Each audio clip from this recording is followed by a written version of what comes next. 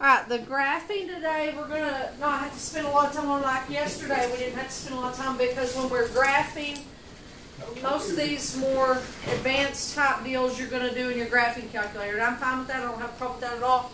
However, when we're dealing with rational functions, which is what we're talking about graphing today, we have to learn how to find asymptotes.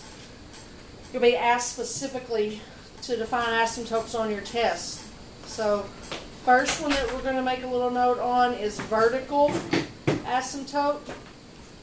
And remembering from your previous algebra classes, an asymptote is what you approach but never touch. You get infinitely closer to it, but you never hit it. Okay, so your test to find vertical asymptotes, all you're going to do is set your denominator equal to 0 and then solve. So that'll give you x equals something, and that will be a vertical asymptote. Okay, set your denominator equal to 0 and solve. You know there's going to be a denominator because when we're talking about rational functions, that means a fraction. Okay, the vertical asymptote is the easier one. On the next page when we put horizontal up there, we got 3 different scenarios for what we got to look for on horizontal asymptotes. Got what we need on that one?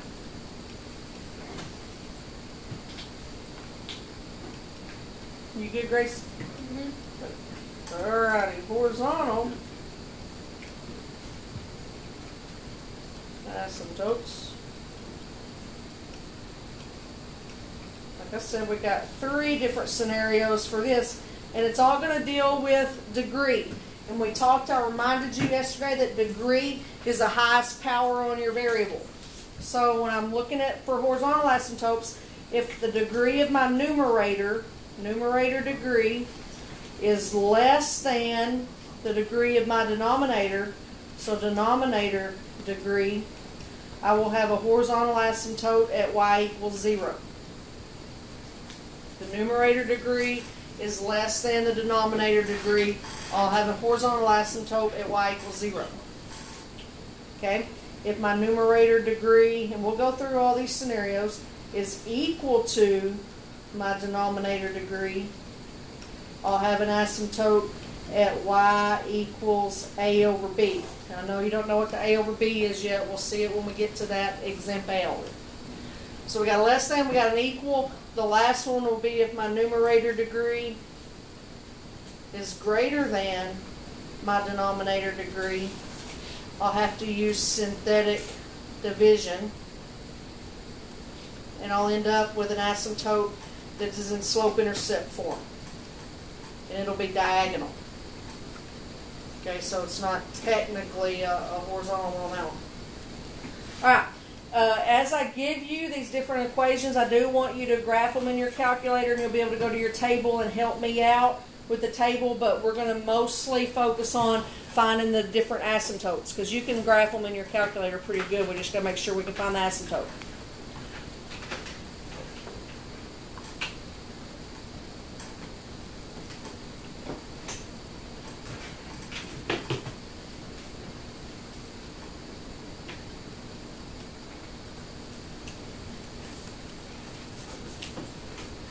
Alright, we ready? Oh, I got you. That's magic. There you go. I actually want to draw these on the board up there. When I'm graphing, it's easier to do that. Have to reorient it, of course.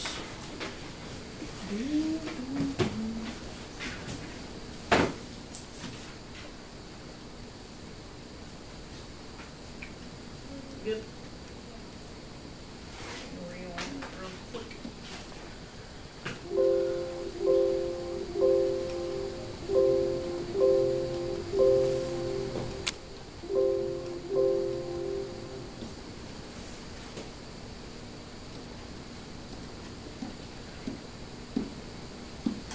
Alright, so this first one I got here says f of x equals 2 over x minus 2.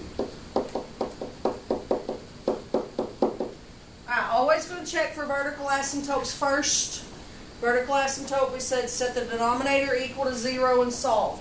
So if we had x minus 2 is equal to 0, we would have a vertical asymptote at x equals 2. Okay, easy enough to get that, not a big deal. There's our vertical asymptote. Now, let me hit these buttons again because that was pretty bad.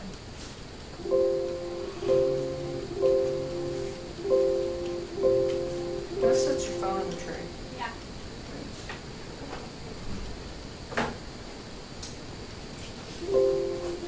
I can see me yanking it across the room. When I find x equals 2, I'm going to draw a dotted line through that. When you graph that on your calculator, that dotted line won't show up, but it's going to help me to graph it. Okay, so we've got vertical asymptote taken care of. Then we said on horizontal asymptote, we had to know what the degrees of everything are. What's the degree of the numerator? And it's a trick. 1. Nope. This one would have a 1, but this one has a variable. So the numerator doesn't have a variable, so there's no degree up there at all. So we're not going to have to mess with horizontal asymptotes when there's no degree up there at all. So when I start graphing this now, I'm going to have a section on the left side of my vertical asymptote, and I'm going to have a section on the right side of my vertical asymptote. So on the left side, if I pick some x's to the left of that, 1, 0, negative 1, I'm going to plug those in. Okay, you've got it graphed on your calculator already. Rachel, go to your table and tell me when x is 1, what's y? -2. 0. -1. And 1. -2/3. Alright, so on this side I've got 1, -2, 0, -1, and -1, -2/3. So what you'll see on that, and you hit it on your calculator and check and make sure. Well, my orienting's bad. It's a, look at that. It's a curve. You're vibrating up here. It's a curve that should not be jagged through there. That it's going closer and closer and closer to your asymptote, and it's also leveling off on that axis. Okay, so now I got a section on the right side, so that's 2. I'm going to check 3, 4, and 5. Okay, Rachel, help me out on these. 3 for 2. 2. No, hold on. 3 is 2. 3 is 2. I got you. I didn't understand first. Sorry. That's okay. 4 is 1, and 5 is 2/3. Alright, so over 3 up 2, over 4 up 1, and over 5 up 2/3. So it'll be the same kind of deal there. Something that looks similar to that. Now you can get a real good picture of that on your calculator. It just won't have that asymptote. But you'll have a question on your test at the end of the week that asks you to tell what the asymptotes are. So even though you can get a good picture and you can go to your table and get good points, you still got to be able to figure out what the asymptote is. Okay? Everybody all right there? Because I'm going to go through, remember on the horizontal checklist thing, we had 3 scenarios, and that one wasn't even one of them. So we still need to talk about all 3 of those scenarios. You all right? Told you. Funny stuff.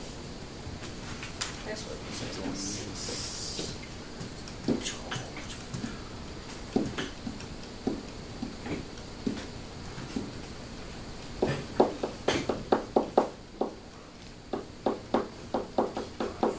X squared plus x minus 6 over x minus 5.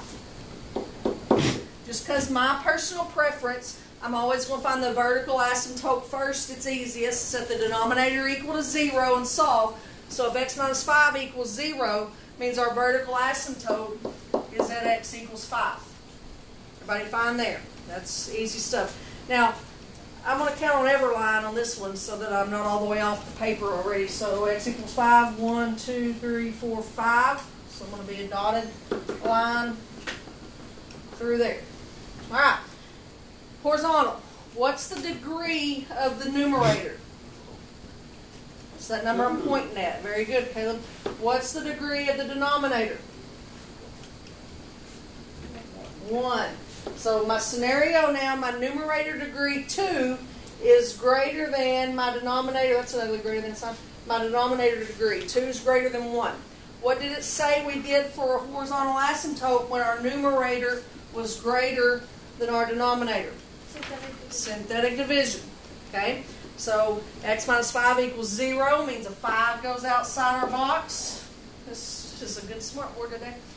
1x squared, 1x, negative 6 inside. 1 times 5 is 5. Add and get 6. 6 times 5 is 30. Add and get 24. Now, when you do synthetic division, when this scenario happens and your numerator degree is greater than your denominator degree, your remainder gets kicked to the curb. Poor thing doesn't count now. All that we're concerned with is this. So this would be a 1x plus 6. That is going to be our, I can't write a y, that's going to be our asymptote there. Remember I wrote down, it's in slope-intercept form, mx plus b. So this is going to cross the y-axis at 6 and have a slope of 1. So I'm counting on every line up 6. 1, 2, 3, 4, 5, 6. And then it has a slope of 1. Rise 1, run 1.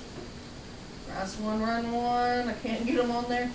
So it would go, you always, that's where it always starts. On slope-intercept form, mx plus b always, you got it. You remember that. That's back from the good old Algebra 1 days, isn't it? Let's see if I can. So it would be, that asymptote would be a diagonal one looking like that. Now, if I'm remembering right from first period when we graphed this, y'all haven't graphed yet? Kind of looks like, yeah, graph it real quick. I think it looks like kind of, somebody said a knee bent. It's a huge curve in there. Is that kind of what it's looking like? Let me look at yours kind of so I can try to draw it. Yeah. Kind of, Grace has been underneath it. Kind of comes like that. But see how it's bordered by that asymptote and it's bordered by that one? So it kind of kept it all in there. You'll be able to get the graph easy. You'll be able to get your ordered pair easy. Just make sure that you know how, after today, to find the asymptotes. Okay? Alright, let's see. Got 2 more scenarios, don't we? There's a good one. I got one in here. This next one's probably my favorite one of the day. Because it's got 2 vertical asymptotes.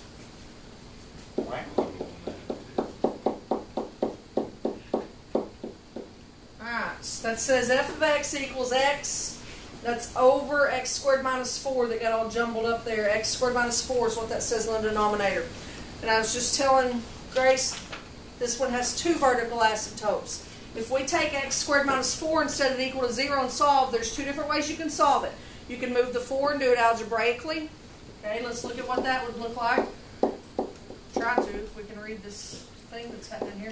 When you take the square root to undo that squared, when you square root something, you can be positive or negative. Okay, so you see 2 asymptotes there. Other way is you can rewrite x squared minus 4 as a difference of square. Oh my gosh, as a difference of squares. X plus 2, x minus 2. Either way, you get 2 vertical asymptotes. I wonder, is that picking that up? Alright, so 2, negative 2. Now what we're going to see on that just cut our graph into 3 sections. Remember that first one we worked? I did the left of the asymptote and the right of the asymptote. Now I'm going to have the left, I'm going to have the middle, and I'm going to have the right. Okay, but we still got to check for horizontal. What's the degree of the numerator? If it's just an x, what's the understood degree? 1. Degree of denominator, it was x squared. 2. So in this case I got a 1 and a 2, and 1 is less than 2. So what did our scenario tell us if 1 is less than 2? If our numerator is less than our denominator? What did it say our horizontal asymptote was? Y equals 0. Uh-huh. So we're going to have a horizontal asymptote right there. Alright. So let's go to the left of negative 2. So I'm going to check negative 3, negative 4, and negative 5. Aaron, you got them? Rachel's getting them. No, You got right them? here. Oh, you already do have? What are they there? Negative 3/5 for negative 3. For negative 4 is negative 1/3. And for negative 5 is negative 5 over 21. Alright, so I got negative 3 and negative 3/5. Negative 4, negative 1/3, and then negative 5. Alright, so what we see there, it's going to get real close up here to this one. But see, it almost looks like I could just draw a line like that. But remember, you can't touch that dotted line. So it's going to level out up here on this dotted line, and then before it touches that other one, it'll have to make a turn. Okay, so we got that kind of curvy looking thing there. Alright, now when I go to the middle, I'm ready to go to the middle section next. I'm going to do the points in between there, negative 1, 0, and 1. Options before we do these, sometimes you'll have parabolic looking things in there. Sometimes you'll have snake looking things in there. That's just what most of these graphs look like. So, Rachel, negative 1, 1/3. 0, 0. and 1. Negative 1/3. Okay. So negative 1 is 1/3, 0, 0, and 1, negative 1/3. So I can tell that since one of these is up and one of these is down, it's going to be that snake thing. I can't just draw a line because, again, I would touch these asymptotes. So I got to be coming through those points and then turn before I hit the asymptote. Same thing here. Turn before I hit the asymptote. So other than the disconnect, you got that snake-looking graph in there. Now when I go to the far right section past 2, I'm going to do 3, 4, and 5. Here's what I expect from this section. It's either, and not a lot of options, but it'll either be the same, like flipped there, or it'll be the same, flipped there. So I just got to figure out which of these sections this same curve is going to be drawn in. It's going to be easy to tell because here I did all negatives. I'm doing their absolute values here, so that'll be a pretty good indicator. What'd you get on 3? For 3 is 3/5. Alright. 4 is 1/3. And then 5/21? Yep. Alright, so you can see these are positives. It's the absolute values. So it's taking what was negative, negative, putting it positive, positive. So I can just go ahead and draw that. And I've looked at the graphs on that on your calculator. It looks pretty good. They just, again, don't tell you those asymptotes. So that would be your job, is you'd have to figure out what your asymptotes were. Use your calculator to get the graph. Use your calculator to get the table if you need to. But then you've got to be able to get your asymptotes. Alright, we've done one with no horizontal. We've done one where we had synthetic division. We've done one where it was y equals 0. The last one we've got is that a over b thing. Right? Is that where we are? Yeah. Okay, let's look at one of those.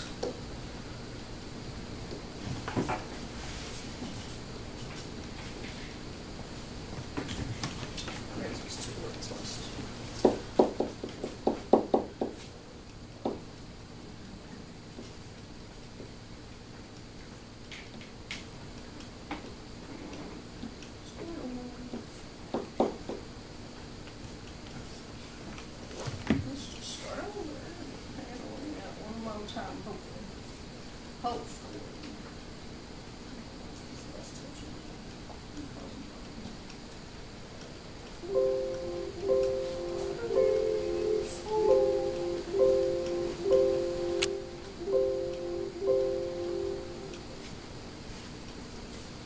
Better. I think it was 3x plus 2 I was trying to write. Yes, over x minus 2.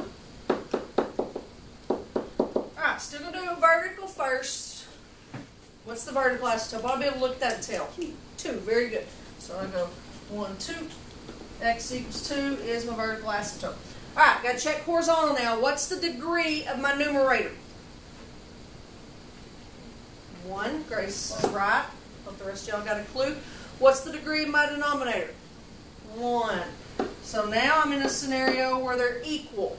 And this is where it said y equals a over b. The a and the b, I didn't know a short way to sum that up in your notes. That is the leading coefficient of the numerator and the denominator. So the leading coefficient is the number in front of where you got the degree from. So this one, the numerator would be 3. The denominator would be 1. So y equals 3 would be our horizontal asymptote because of 3 over 1.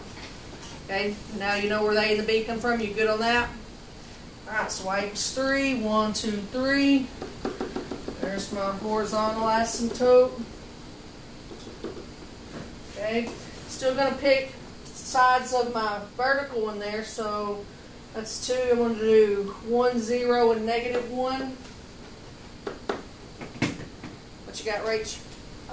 For 1 is negative 5, 0 is negative 1, and for negative 1 is 1/3. Alright, so I got 1, negative 5. Let me scroll that a smidgen. 1, 2, 3, 4, 5, 0, negative 1, and negative 1, 1/3. Okay, so that's going to be a pretty big curve through there because I know I can't touch this asymptote, so it's going to level off there. And it's going up, up, up, up, up. But there it's got to turn because it can't touch that asymptote. So that's going to be a pretty big curve. Something like that. We are out there. Look okay here? Alright, now I'm going to go 3, 4, 5 on the other side. And I think these are huge if I'm remembering, or bigger anyway. 3 is 11, 4 is 7, and 5 is 17 over 3.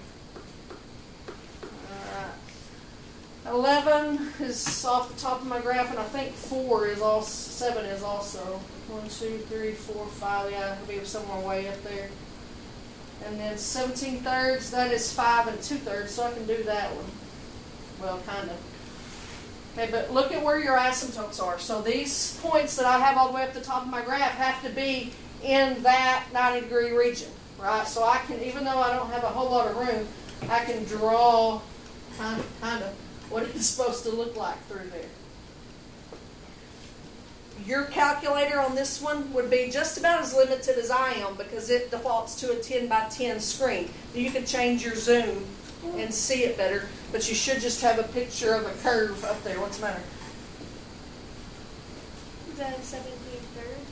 Same as 5 2/3. So I went over 5. There's 2, 3, 4, 5. 1, 2, 3, 4. Okay. So it'd be right above that. I missed it. Sorry. No, I was confused on how to figure out where it would be placed, but Yeah, it's just kind of an estimate. And I've said this all since we've been graphing these today, you're not going to struggle with the graph. You can type that in your calculator and you can get a good picture of the graph. You're not going to struggle finding these points. You can either plug them in, do them algebraically pretty easy, or you can go to your table and find them there. What you're going to have to make sure you got your notes on and remember is how to find your asymptotes. Okay? You'll be able to get the graph pretty good. How do you find the vertical asymptote?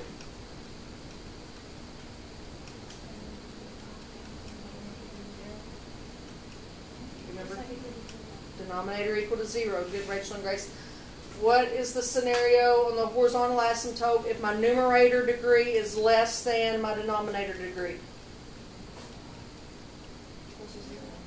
Y equals 0. Good, good, good. What is it if my numerator degree is greater than my denominator degree?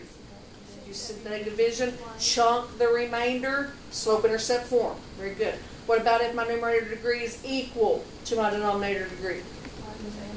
Good. Leading coefficients. A over B, take the leading coefficients. Thank you. Be all right on that? Got a note on that? Very good. All right. So first period tomorrow will be, the seniors will be in here a little bit before they leave. So they're going to have to work on their study. They're going to get to work on their study guides on their own before they leave. Y'all won't have that opportunity if y'all are going on the field trip. If you're not, you will. But y'all will just get, if you're gone on the field trip tomorrow, y'all will just get your study guides on Thursday and go over them on Thursday and then test to be on Friday.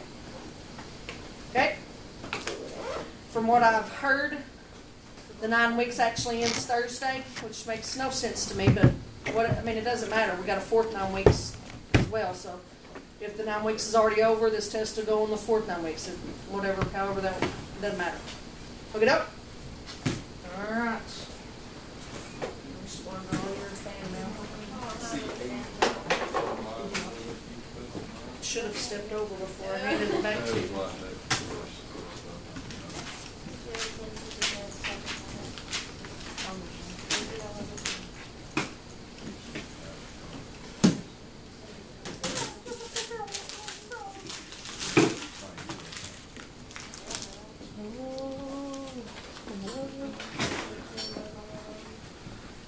Let's see, what button is it?